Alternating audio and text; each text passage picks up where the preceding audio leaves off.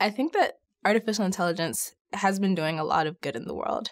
For example, back, I would say one of the earliest examples of artificial intelligence happened in the 70s, where they were able to take brain scans of someone and be able to identify cancer just by sending it through a computer.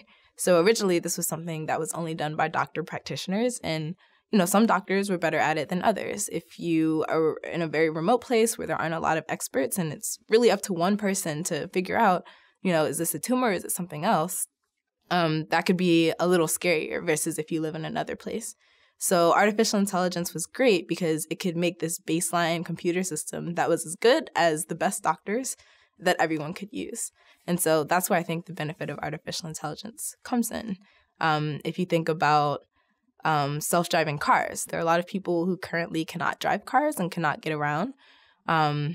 When certain people get to an older age, they lose a lot of independence because they're no longer able to drive their own car. Well, if a robot can help drive the car through them, then they can retain that independence for longer. They can really do the things that they want to do without having to ask a lot of others. And that's actually quite important for the way that they think about themselves and the way that they continue to impact society. In the work that I do, we use artificial intelligence to really balance out the way that students learn. So in the United States, at least, preschool isn't mandatory.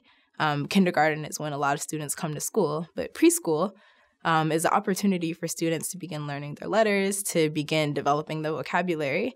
The issue is at 5 years old, people come in with huge differences in terms of what they know. And so at 5 years old, everyone's starting at the same place, but they can be in very different places depending on tons of things, their parents, how much money they make, where they live.